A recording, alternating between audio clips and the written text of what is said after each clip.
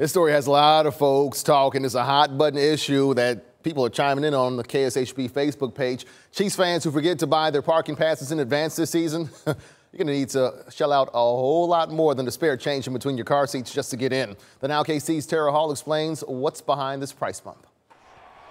Pure greed, a policy to penalize your customers.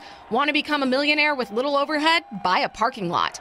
The Chiefs' kingdom is ticked off, and fans are voicing their discontent on Facebook. I haven't missed a game at Arrowhead since the early 90s, so I've seen it all.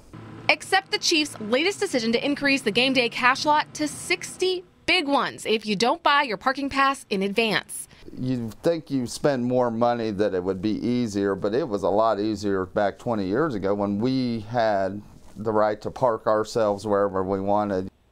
One likely reason for the hike, paying in person bottlenecks the line. By increasing the day of price, the team encourages fans to buy their parking passes in advance, which will then hopefully move the line along a little faster. They're really trying to push to make people prepay online and try to get people to have that parking pass ahead of time, and they're hoping it's going to streamline parking and get everybody in a little bit quicker. Get creative and go out there and experience, because you know this team's really, really good, and we got a chance of winning the Super Bowl, so you want to be a part of the experience out there this year.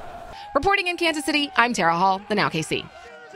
We all know there's a lot of traffic coming in and out of Arrowhead during game day, right? The Chiefs tell us they first tried out this 60-day of tickets back in the postseason when the Steelers played the Chiefs on Arrowhead turf. What they found out is that 90% of the folks, parkers, prepaid online. That's up from 2016, where 78% prepaid. In 2015, that number was just 55%.